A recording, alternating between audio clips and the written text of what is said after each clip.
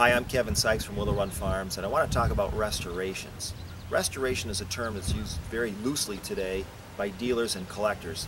But the next four tractors we're going to walk through are tractors that were completely restored. And when I mean completely restored, they were completely disassembled, and all the mechanical work that was done to them that needed to be done was done in addition to anything I didn't think needed to be done, we addressed before we did the paint work. And this is a 1977 4430 factory fender tractor power shift.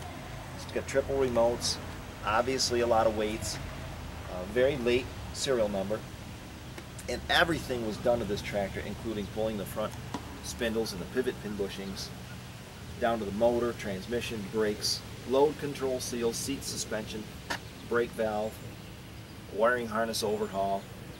Everything on this tractor was touched and completely gone through mechanically before the paint work was done.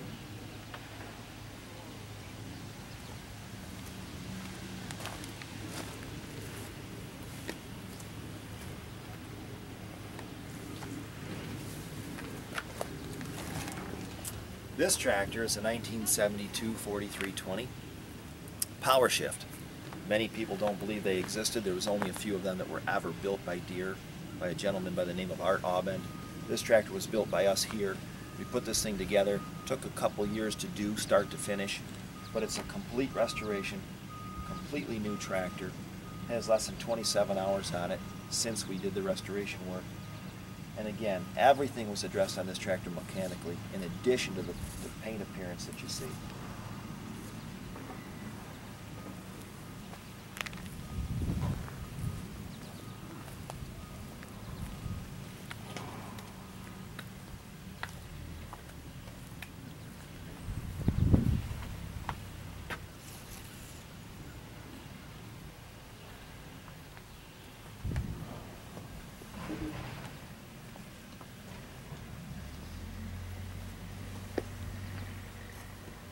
You want to cut that because I don't want to